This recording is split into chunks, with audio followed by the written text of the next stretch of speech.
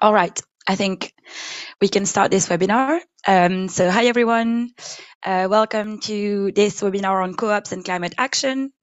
My name is Eva and I work for Repowering London.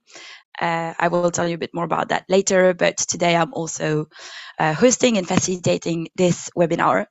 This webinar is brought to you by The Hive, and The Hive is a business support program for co-ops, and it's delivered in collaboration between Co-operatives UK and the Cooperative Bank. And the idea of this series of webinars is to show you how you can use co-ops to do great things, and what kind of support you can get to start a co-op, or if you're an existing co-op as well, through a business development program like the Hive. So this is the first of like a series of webinars, and yeah, we're testing this out, and I hope you'll find it interesting. Don't hesitate to post questions in the chat, and yeah, I think we can get started. Okay, so in today's webinar, the idea is to cover a few things. So first, explaining a bit to you what is a cooperative and how it works, and what are the benefits and the advantages of forming cooperatives. And then we will show you some practical examples of cooperatives that exist today and work in the climate sector. And we basically want to show you how cooperatives can be a really effective and powerful way to take action on climate change. So we'll have different examples.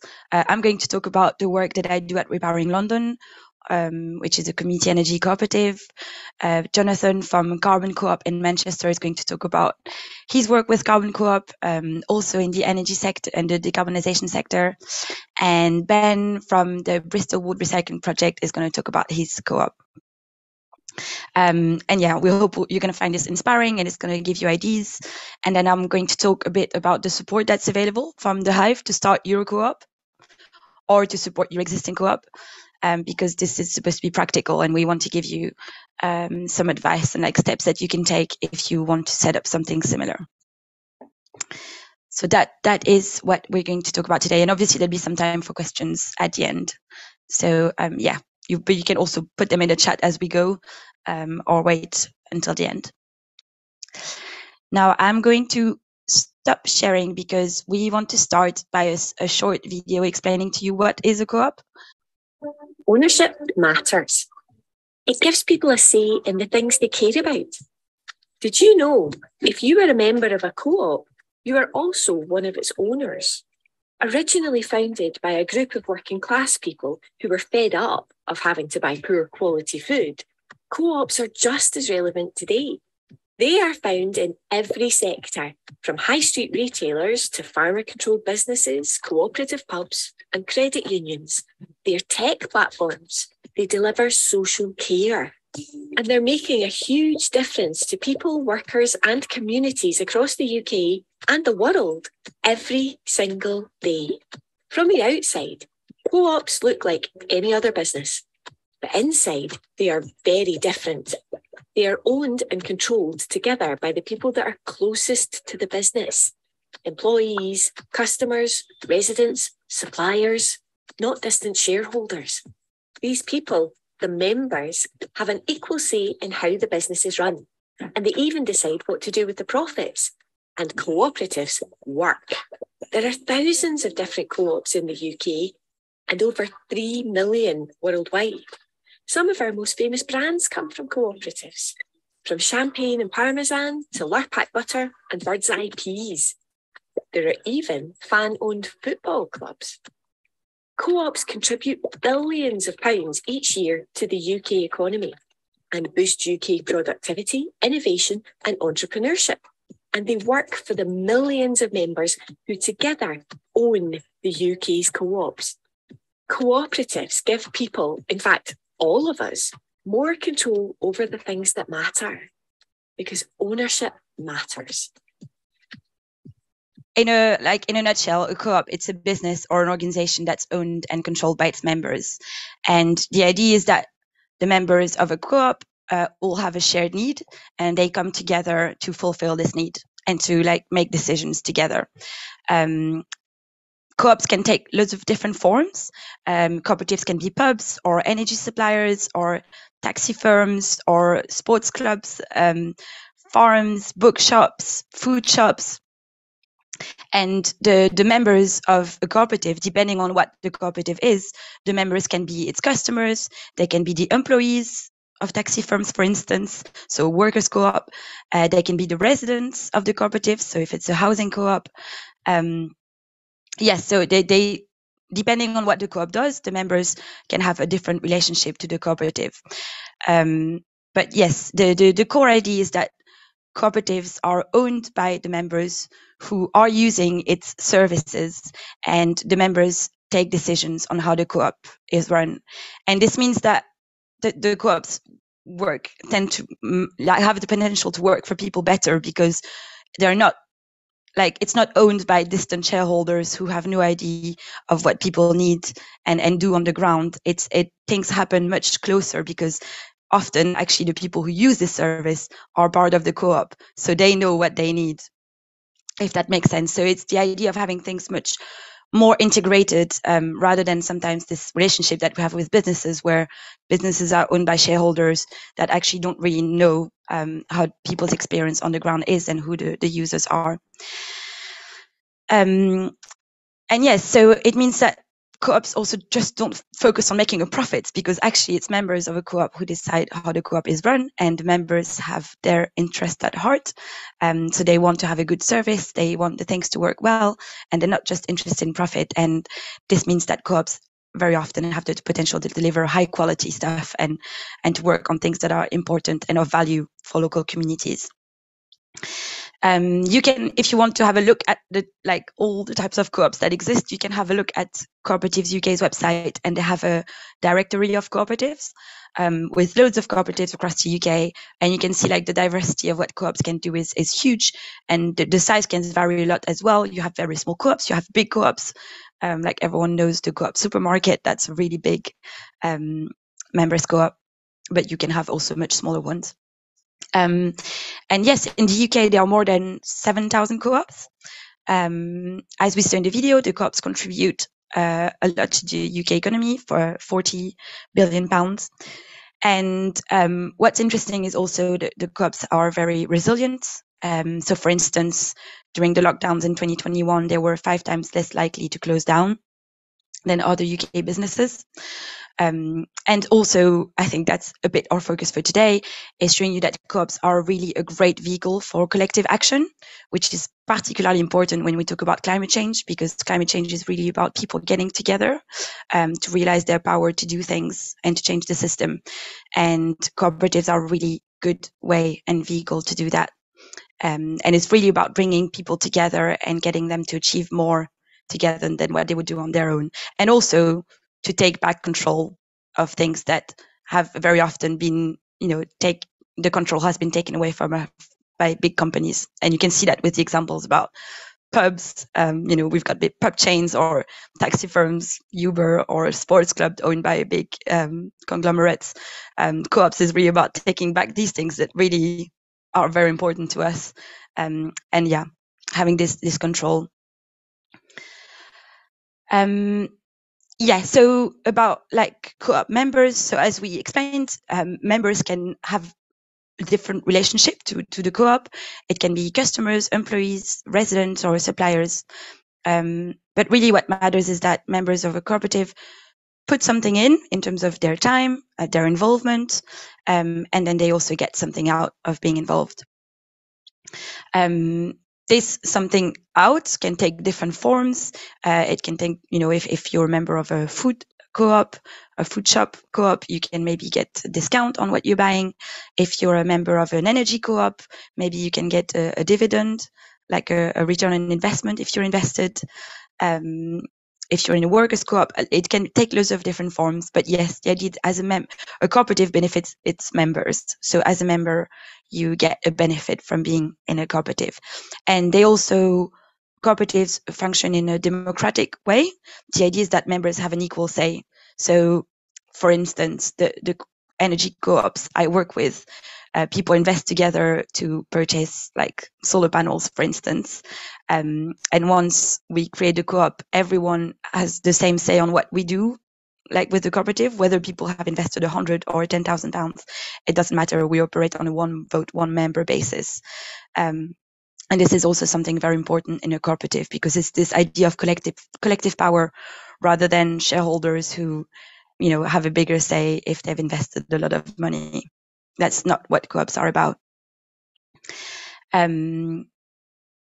So that's about members. And yes, so the core of what we want to talk about today is cooperatives and climate action, and how cooperatives are really a great vehicle to do stuff for the climate.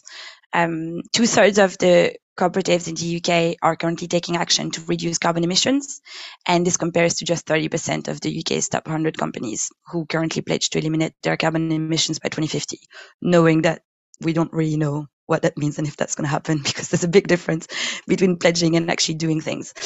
And it does make sense that this is the case, because cooperatives are not, like, the main point of cooperatives is not to make profit, but to benefit people. So there is going to be like a bigger tendency on trying to do stuff for the climate and the local communities than big companies, you know, would be incentivized to do. So co-ops can address climate action in loads of different ways. And the idea of today is also to show you like a few practical ways to do that. But some co-ops maybe don't necessarily have anything to do directly with climate change, but can make commitments in the running of their business to protect the environment. Some co-ops can be directly like involved in climate action. And for instance, cooperatives are a great like vehicle to deliver community energy projects. And we're going to talk about that a bit today. And I think what is interesting as well is just, I do feel like cooperatives, because of the way they function, because this idea of democracy, of like empowerment of citizens, of like community ownership, they do encourage action on climate change anyway, because it just shows people how we can get together to do things that we thought we wouldn't be able to do. And climate action is really about bringing people together and people to realize the power that they have to change the system. And cooperatives are a really good way to show that. So just by existing, just by being involved in a co-op, I do believe that it can also show people that they have more power than what they think. And that's really important when we talk about climate action. So I'm just checking if I'm okay with time, because I'm not so used to doing these things. So yes, we get into the like case study section, sort of. So myself, Jonathan, and Ben, we're going to tell you a bit about the co-ops we work for and what we do. And hopefully this is going to be inspiring and interesting for you. So I work for Repowering London. And Repowering London, we are a community energy organization. We are a community benefit society, which is a form of cooperative. And what we do is that, our thing is community energy. So basically, we create local energy. We give London communities the power to create, control, and benefit from renewable energy. Our main goal is to make sure that all Londoners play an active part in the transition to a fair and inclusive low-carbon society. And we do this in like different ways. So this is what we call our toolkit. We have like different type of work that we do. One of the big things we do is we help people set up community energy cooperatives. So we ourselves are a community benefit society, and we help people around London to create their own community benefit societies to set up renewable energy projects.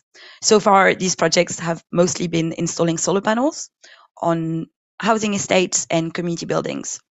But in the future, we will be looking at different technologies and doing more stuff. But so far, we basically help people setting up community energy cooperatives. We have 8 energy cooperatives across London, and they all have solar panels on different roofs in different neighborhoods, and they do some cool stuff with the money that they make. But I'll tell you a bit more about the model after.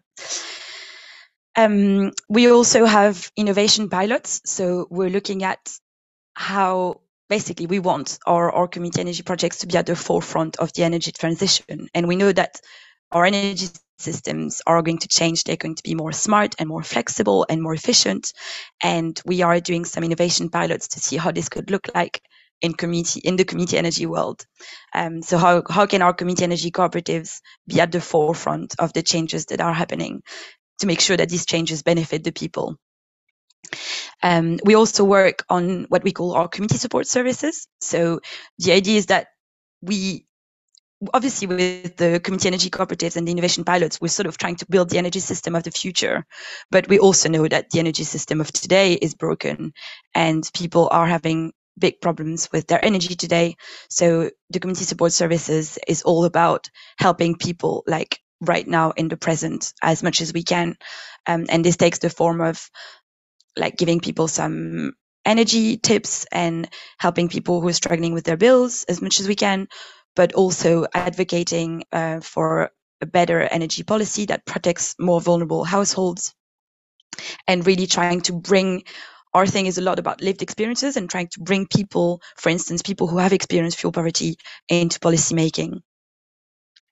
And then a last part of our work is around education and training, because we want to use all these things, these community energy co-ops, these innovation stuff. We want to use these also as opportunity to upskill people and bring in more people into the green sector, and boost people's employment and give people opportunities. So we have like education and training programs, but this is also integrated within what we do. So when we set up community energy cooperatives, we recruit local champions. We want to give people like upskilling and mentoring. So it's all about building people's skills, so that they can play a part in the low carbon transition, and really empower citizens so that they can have a voice in what's going on in the energy system and can help deliver a meaningful change to it. So that's what we do. And yes, I was thinking I'll just tell you a little bit more about the community energy model that we use and how it works. So maybe some of you are familiar with how these projects work, but just in case, yes, that's just a high level overview. Basically, the way the community energy projects work, so we set up a community benefit society, which, as I explained, is a form of cooperative. And we get people together to invest in the community benefit society. And once we've got enough money, before that, we try and identify a project that we want to do, obviously. So often in our case, it's finding a roof to install solar panels. Once we raise enough money, we install the solar panels on the site that we identified, and the solar panels belong to the cooperative. So everyone who invested in the cooperative is a member. And then once we've got the solar panels up on a roof, we sell the electricity to the site. And with the income that we get, we do different things. We pay the investors back with a small return. We cover the administration cost of the cooperative because it's like a business. It needs to be run and like managed. But also any surplus profit after that is being put in a community benefit fund. And the idea is that this community fund benefits the community as a whole, which is why, and I'm not going to go into too much detail for that, but which is why we are community benefit societies and not cooperatives, because the idea is that the community benefit societies not only benefit the members, so in this case, not only the investors in the project, but also like the whole community. Yes, I'm not going to get to like, I could talk about this for hours, but I would say just in case of, just about the community energy model and these cooperatives. I think what's interesting talking about cooperatives, because that's what this webinar is about. I think what's interesting and challenging for me because I'm the community engagement manager at Repowering, is how do we get a diverse, a diverse membership, basically. How do we get young people involved in these cooperatives? How do we get like loads of people who never heard about cooperatives before to get involved in these things? Because these are the people that we also want to bring on board, and cooperatives are not necessarily that well known among loads of people. So yeah, a big part of my role is trying to make these projects like very grassroots and bottom up, but that also means trying to like get new people on board and make these things more like easy to understand and appealing for everyone. I can see that someone raised their hand, I think. But yeah, I don't know if you want to put your question in the chat, and maybe we can come to it after when we do the Q&A. Yes. So next slide. I just wanted to finish about the power of community energy, because why do I think that this is really great? And yeah, I think community energy really has the power to make our energy system green and more efficient. And the reason for that, as we touched on it a bit before, because cooperatives and community energy groups are like powered by people, it's more likely that they will take action on things that matter to us, because it's not for profit, it's for people. So yeah, I think that's like the main reason why I think that community energy and energy cooperatives will help us tackle the climate and the energy crisis. And community energy can also make energy more affordable and fair. And that's really important today in the context of the energy crisis, because we're in an energy system that's dominated by big companies rather than by community energy groups run by the people. But if we had more community energy groups, we would be able to have, like better energy prices, make energy more affordable for people. And also because people would be more involved in their energy system, it would be like democratically owned and run. And I think that's obviously really important in today's context. And yes, like community energy, obviously it's a different type of energy system than what we know today, because the energy system of today is dominated by 6 big companies. It's big gas power plants. It's quite centralized. Community energy is all about, again, this idea of taking this power and distributing it among people. So this means that it's going to be much more decentralized, much more small scale renewable energy installations, much closer to people, which means that people have more of an incentive and an interest in also getting involved in them. And yeah, I had some like interesting stats about the fact that community energy co-ops, for instance, I think these are stats from Community Energy England, but community energy co-ops, they are 4 to 5 times better than corporates at engaging people on energy efficiency. And that's probably simply because cooperatives are much closer to people, so they tend to be more trusted among local communities. And community energy projects also deliver 12 to 13 times the community benefit of commercial energy installations. And I think the last thing I wanted to finish on is also about this social energy, because cooperatives are also just a really good way to bring people together. Doesn't really matter if it's on energy or food or housing. It's just an amazing way to get people to talk to each other, because these are all services that we need to survive, whether it's energy, food, or housing. And it's just a really good way to bring loads of people in the same room that wouldn't necessarily talk otherwise, and generate really this social energy that's necessary if we want to create change in our society. And I will end on that, and I will pass on to Jonathan from Carbon Co-op so that he can tell us more about what he does with community energy in Manchester. Hi there. Hopefully you can hear me. Is that all right, Eva? Yes. Brilliant. You well. Yeah, so my name's Jonathan. I'm one of the co-founders at Carbon Co-op. And I'm here today to talk about cooperatives and climate action. And what I'm going to do is talk a bit about my background and how I got involved in cooperatives in the first place. I'll talk a bit about why co-ops are important around climate change, and echoing some of the points already made by Eva. I'll try not to duplicate. I'll talk about the work that Carbon's Co-op doing as well, and how that kind of works into that, and why we're a cooperative and why that makes a difference. So just a little bit about myself. I come from an environmental background. I was really alarmed to hear about climate change and the coming climate crisis when I was growing up in the early 90s. I particularly was concerned about things like peat and the natural environment and what have you. And I went to university and I studied climate science. And it's actually quite a frustrating thing to do, actually, because as a scientist, you were taught that your job was to document, not to intervene and not to make change. And obviously, in an area like climate change, you're really alarmed by what's happening. You want to make a difference. And one of my professors, he'd seen his expertise in peat, he'd seen it destroyed, some of the key kind of prime peat areas in the UK. And I felt really disempowered by that. I became involved in environmental direct action and protest movements like Reclaim the Streets.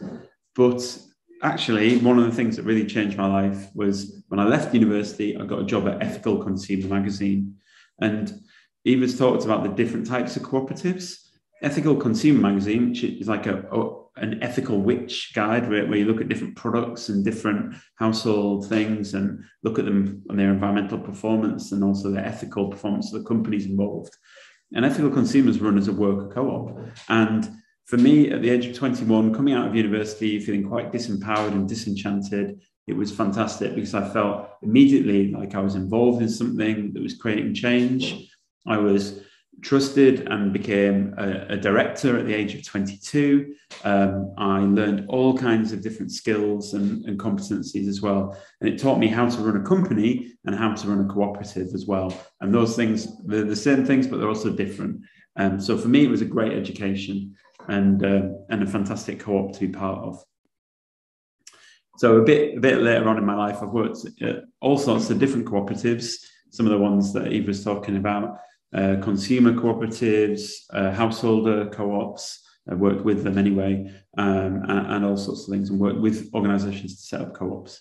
But yeah, Carbon Co-op came about in the mid-2000s, and the kind of motivation was twofold, really. Firstly, my co-conspirator, Nick Dodd, who was at a worker co-op called Urbed, he was concerned about government action and how governments could create change. And he was frustrated that governments always think about top-down, big kind of levers that they can pull that will create large-scale change. And often what happens is they want to do something large-scale and it doesn't work, often because they're kind of imposing a solution upon people, householders or citizens and what have you. He felt that a bottom-up solution to climate change, a modular solution that works at a street level and then worked upwards through federation and growth, cooperative federation, would be more effective than a top-down approach. For myself, like Eva was talking about, I was a community activist at the time, and I was concerned about the energy transition that was happening and concerned that communities were both not involved in that transition in terms of dictating where it would go and having a say, but also being able to benefit from it and to generate resources and economic activity. And a cooperative brought together both our concerns, a bottom-up approach to tackling climate change, scaling through replication, not through some big top-down kind of approach, and community empowerment that was both around decision-making, but also resource. And I think that's one thing to highlight about cooperatives. They are what some people frame as a social enterprise. They have social, environmental, and people-centered outcomes and motivations, but they also have a trading element to them. They are a trading organization. That's one of the things that makes a cooperative different from a charity or a purely voluntary sector organization. So that was some of the footing around Carbon Co-op, and we started engaging people. We built a critical mass of people, members, and launched a co-op back in 2011 now. The benefits of cooperative action, kind of why is Carbon Co-op a cooperative? For a number of reasons, really. And I think looking back on cooperative action, co-ops have always come together, have always been around people coming together for mutual benefit. And they've often come about as a result of where governments can't or won't act. And the original co-op founders back in Rochdale acted because they didn't have access to good quality food and drink and other staples, and they built their own. And I think this is a similar thing where there is a lack of concrete action that people can take around climate change. So we created a cooperative for people to come together to access technical resources, expertise, finance, funding, projects, and all that sort of thing, so that people can access more than they can alone, just working alone. And secondly, really, to come together as a group of people, really, people taking action. And sharing expertise, experience. We call it peer learning or peer support. And we're a community benefit society, similar to as Eva was talking about. And that's how we operate. We enable people to come together to take collective action, and it's concrete actual action, but they're doing it collectively. There's some really interesting work around climate change. The fact that people, when they work on their own, they feel atomized and alone, and they don't feel empowered to take action against climate change because it's so big. When people come as part of a collective endeavor, a cooperative, they feel empowered and they feel they can do stuff. That's why we're a cooperative. And what we do, we do lots of different things. We've got lots of different projects. We're now 20 members of staff, and we have nearly 500 members, mostly in Greater Manchester and the Northwest. And we do a number of things. Historically, we've always worked around retrofitting homes and energy efficiency, in part because we know that this is an area that's not being tackled, and we want to demonstrate what's possible and the ambition, and how by working together, people can do more around retrofit. And recently, last year, we established a one-stop shop for retrofit, a new community benefit society, people-powered retrofit. We also work very much around innovation and research and development, similar to repowering, and we're developing demand-side response technologies in the home. Basically, the ability to shift how and when we use energy to match how and when we generate energy through renewable sources as well, which is a new and emerging area for the energy system. It's and one that's ever more relevant this winter. And thirdly and finally, we do a lot around advocacy and helping people and communities to talk to and to influence policymakers. For example, we ran a citizen jury this summer around the governance of a local energy market that the combined authority, the Greater Manchester Combined Authority, run here in Greater Manchester. So yeah, we do all those different types of things, but fundamentally it's all about taking action on climate change, doing it collectively, and thirdly and finally, we have like a fundamental commitment to energy justice, to rebalancing some of the injustices that we see in our society. So that's Carbon Co-op. Thanks for listening, and I'm around if there's any questions after. Thanks, Jonathan. And now we're going to hear about the third example. And yes, I'm introducing you to Ben, who's the founder of Bristol Wood Recycling Project.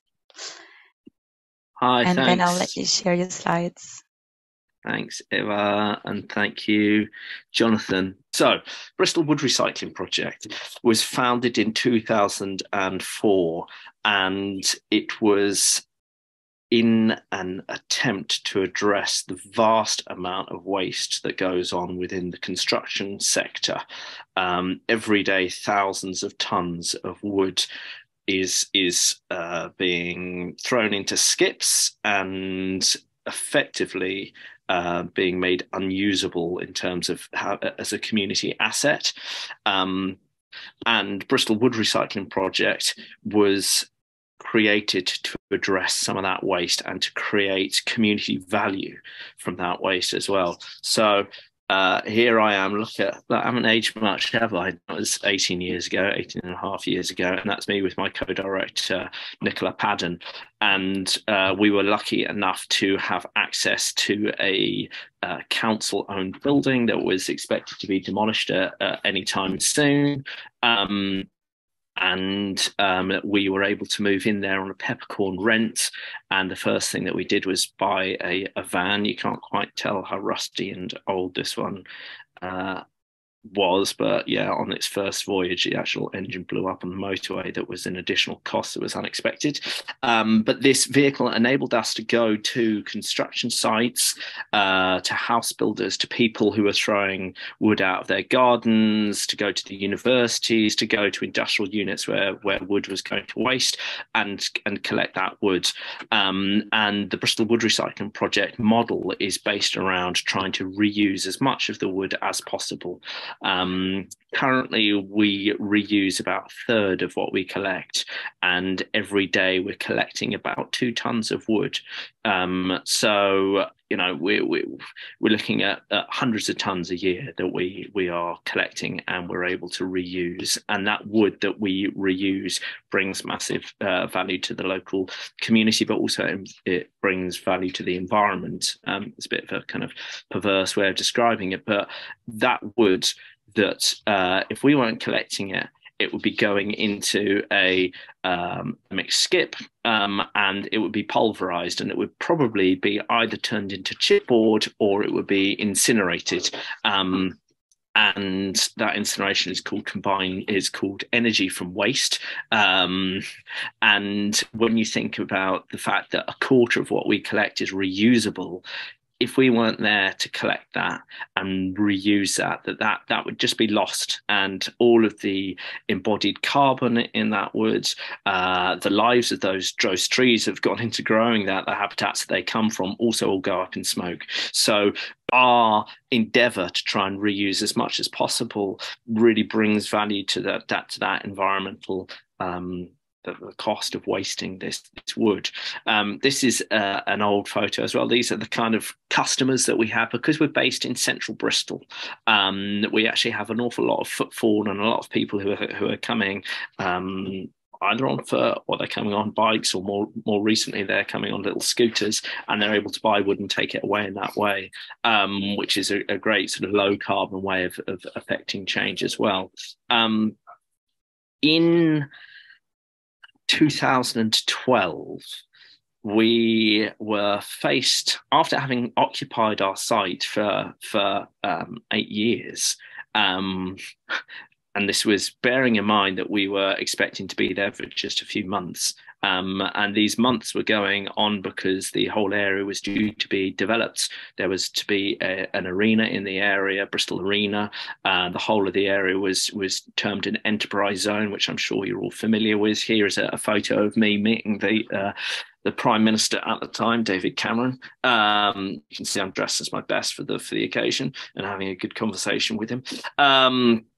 And we knew that our time at Cattle Market Road was limited, but this kind of the tenure that we had on this site rolled on, and then eventually we sort of got our marching orders. We heard that the writing was on the wall, that we would have to vacate the area. We'd have to leave our then home for we were heading towards 13 years actually by the time we actually had to move out of it. But this really created a shift for us, and we had to gear up.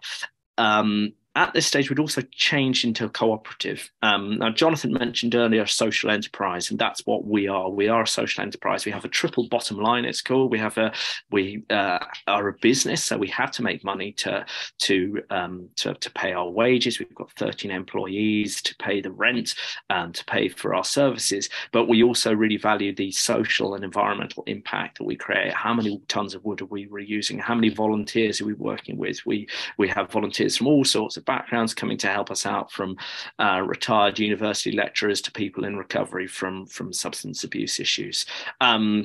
So we really measure our impact by who gets involved.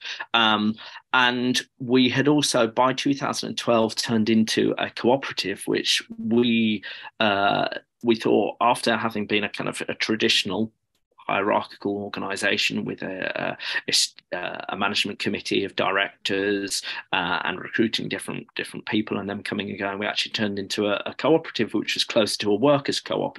We're actually a multi-stakeholder co-op, so that we have workers having, once they pass their probation, they turn into co-op members, but we also have volunteers who understand the culture and the business of the organisation. They can become members as well, and then we come together in general meetings and annual general meetings to decide on the direction of the business and choose where we're going.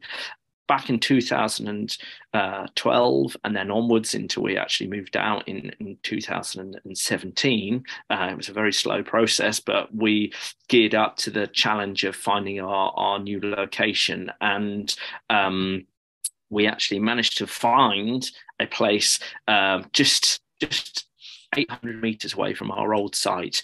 And this photo is a picture of some of our employees and some of our volunteers, the members of the cooperative. And this is after we raised £430,000 through Triodos Bank to purchase our site. Now, Triodos Bank, it's great for us to be working with them because they, as a lender, and this isn't a plug for them, it's just like, who do we choose to go with?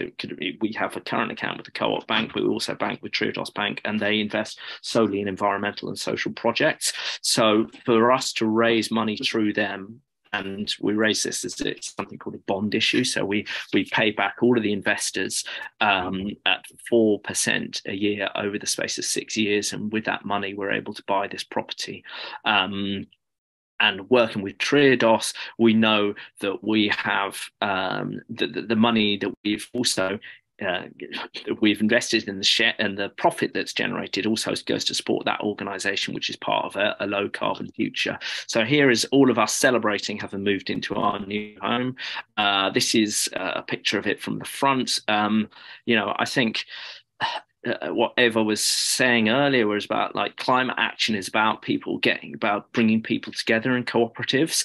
And I think that having community owned buildings and places that are beautiful and places where people participate engenders this citizenship that allows us to believe that we're actually part of change and part of being able to make a difference, and us being able to own this building and transform it externally and internally has had huge impact on everyone who comes and gets involved, be it volunteers, employees, customers, the people that we collect wood from. And that I believe really furthers an agenda of a positive vision of change and a low carbon future.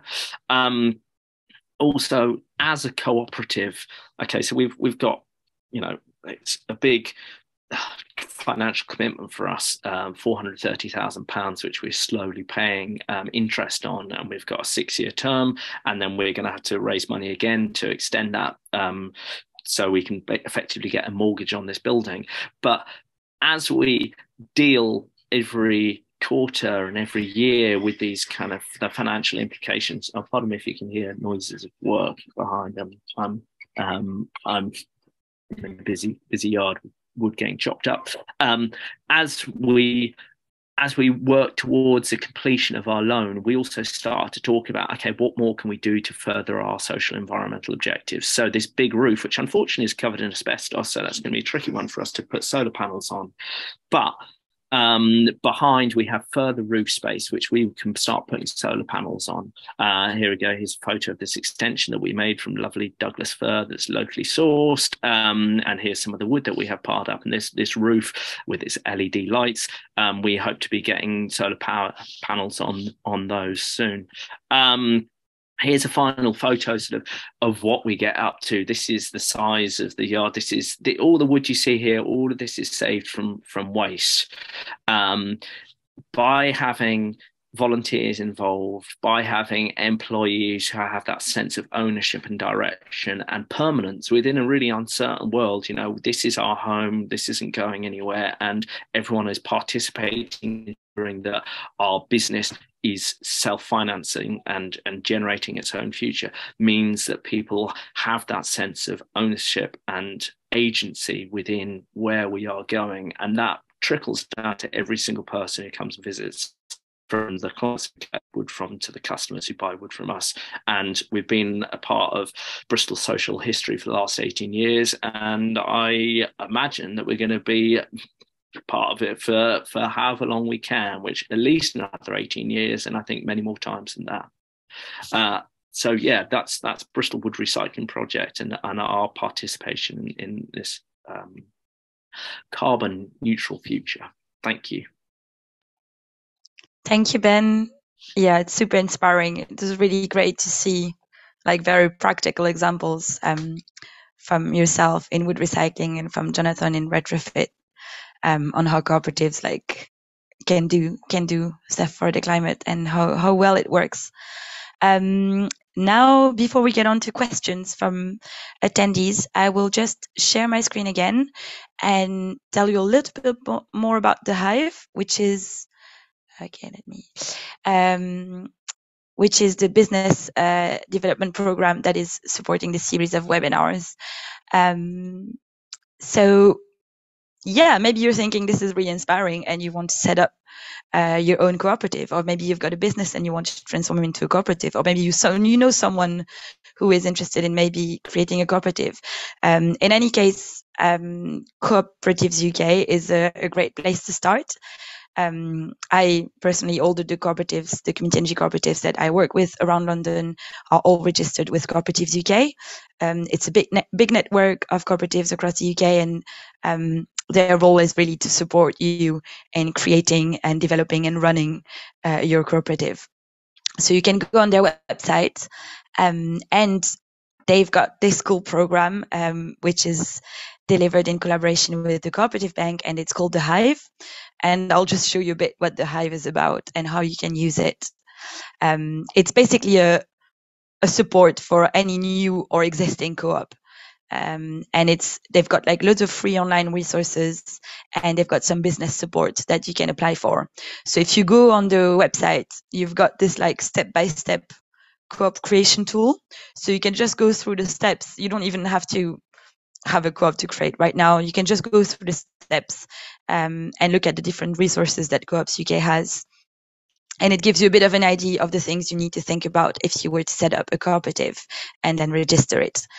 And yeah, I just strongly, if this is something you're interested in, I strongly recommend you to just have a look and see the different steps and different resources available for each.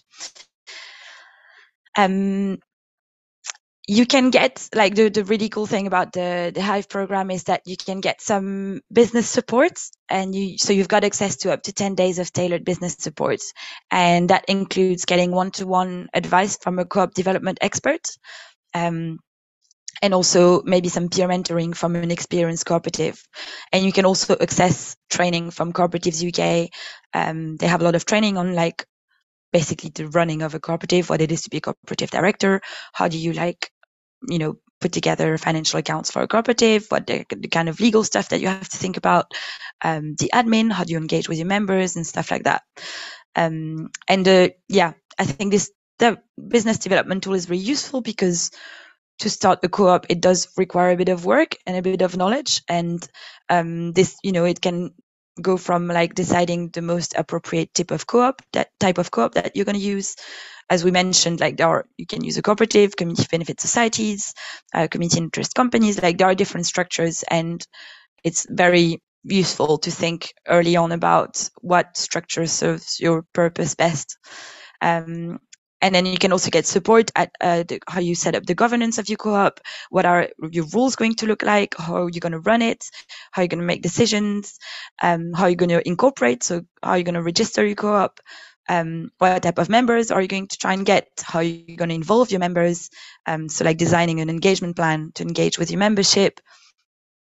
And also how you're going to run your business, because Ben and Jonathan said it well, but like it's about business. Co-ops are about also trading, actually doing things. It's not charities, so you need a business plan, and you can use some of this business support to do that, testing out your ID and how you're going to raise finance and how you're going to make this like financially viable. And yes, with Co-ops UK, you're going to get also some skills training and peer mentoring with other cooperatives, which can also enable you to network. And then, like, I think what's great with Cooperatives UK, it's a big network of co-ops, and it's just also really good to share learnings with other cooperatives and learn from each other, really. So I think that's it in terms of the Hive. All the links are in the chat if you want to have a look. And yeah, we've got 8 minutes left for questions. I think I'll just stop sharing. And I can see there are already 2 questions in the chat. There's one question for you, Sam, from Petra. Thank you, Petra, for your question. You chose more of a multi-stakeholder rather than a community benefit society. Would you consider changing to a model that would allow a community share offer wider investors and members? Yeah, Petra. Yeah, great, juicy question. And it's Ben. And yeah, I mean, at that stage where we were at of having to find a new location, actually restructuring the organization in terms of its company structure didn't feel like an appropriate thing. We had enough of a mountain to climb to try and deal with that.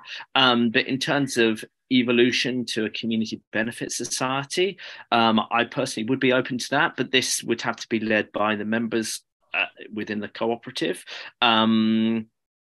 I like that idea, and you put a little seed in my mind to start discussing it with some of my other co-op members. But it's kind of framed within the capacity of everything else that goes on here, because we're a social enterprise and generating the income through going out into building sites and collecting wood, or having a big yard where we sell timber, or having a big busy workshop making stuff. Sometimes this more sort of heady stuff gets relegated a little bit. That's not to say it's not important, but it kind of falls after the operational stuff. But I think that's a really cool question. I'll take it to some of my colleagues and chat about it, because I think it's a nice idea and certainly has room for exploration. So yeah, thank you, Petra. Great. It's like a two-way webinar, two-way workshop and learning. That's cool. A question for you, Jonathan, also from Petra. What has been the scale and some examples of the retrofitting you have done across Greater Manchester? Yeah, so we focus on deep retrofit, which is multiple kind of improvements applied to a property together. And the reason to do that is to have a holistic plan for a property, so that you don't do stuff now and have to take it out again. You can do it in stages. We can do it in one big bang. We've specialized in those deep retrofit projects as well, because they're not things that other people are doing, and not to diss what they're doing, but to say we're trying to show ambition and what co-ops can achieve. So in terms of the properties, we did a big program where the average cost of the property of the upgrade was £40,000. We cut the gas use and the space heating demand in half, carbon emissions by 60%. People on average reduced energy bills by £1,000 a year, and that's in kind of old money, and we're left with bills after the retrofit of a few £100s, no more than that. So yeah, that's the kind of scale of retrofit we're aiming for. There are other approaches as well that are to be encouraged as well, because we need multi-pronged approach to this kind of challenge. Thanks, Jonathan, for the examples. Another question for you, Ben. Are you quite unique in what you do in this sector as a co-op, and would you support new ones? Yeah, certainly my computer's telling me my internet connection is unstable, so apologies. We can hear you. Sorry if I get a bit glitchy. Yeah, we are quite unique in terms of wood recycling run as a cooperative. We are part of a national umbrella called Community Wood Recycling, and there are different wood recycling projects throughout the country. So in Oxford and Cambridge and Glasgow, Edinburgh, Manchester, even. So there are different social enterprises doing this. We are the only one that is run as a cooperative.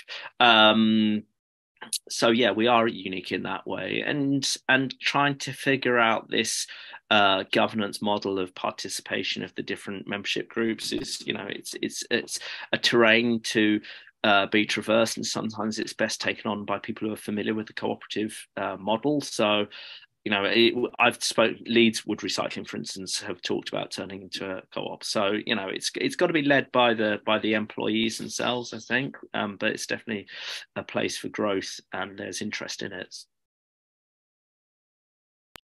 Thank you, Ben. Another question from Christopher. Co-ops often struggle with funding and getting capital.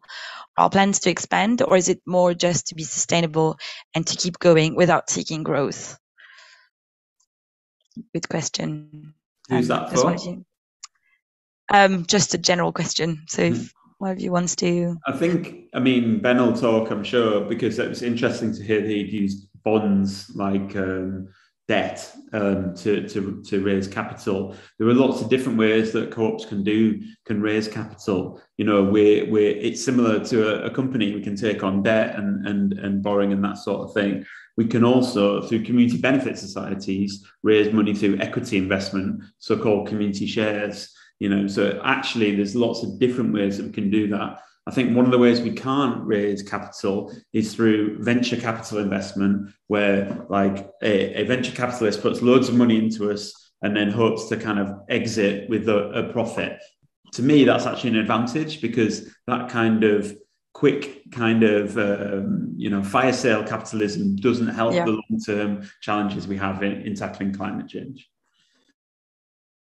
Yeah, I think that's also a perfect example as why cooperatives are very well suited to do stuff in the climate sector. Ben, do you want to come in about that as well?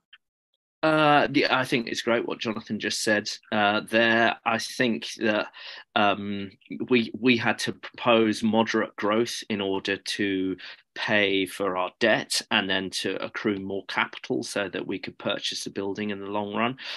We will have this interesting place where actually our outgoings in terms of the rent, mortgage, whatever, becomes less and less, and then we're left with a very nice position of like, okay, what do we start doing with our surplus? So as long as we keep on growing, or as long as we keep on doing our thing and creating a moderate surplus, then actually that puts us in a really extraordinary position of what do we invest in the future.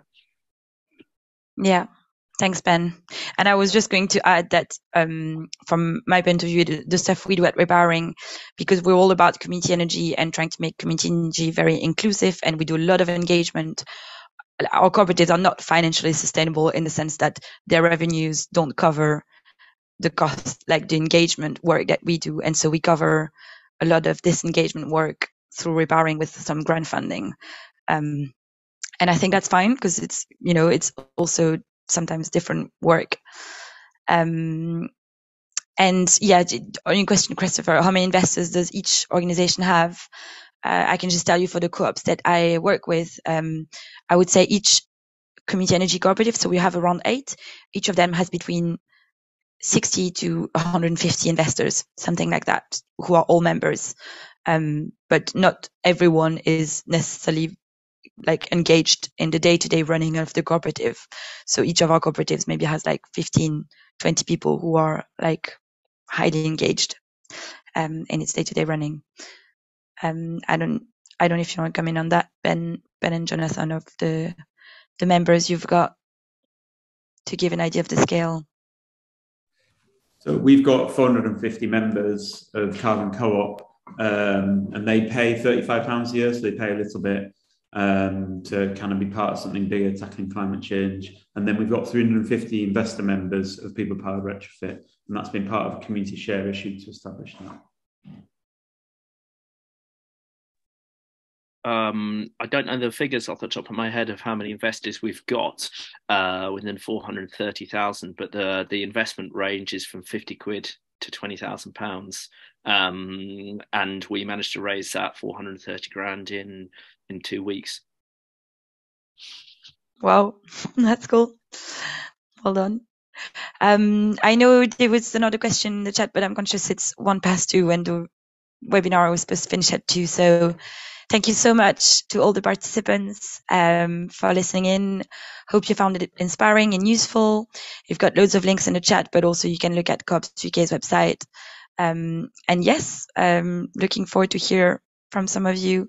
And yeah, hope you find this session interesting and you're going to take some stuff away to do things in your area. Bye, everyone.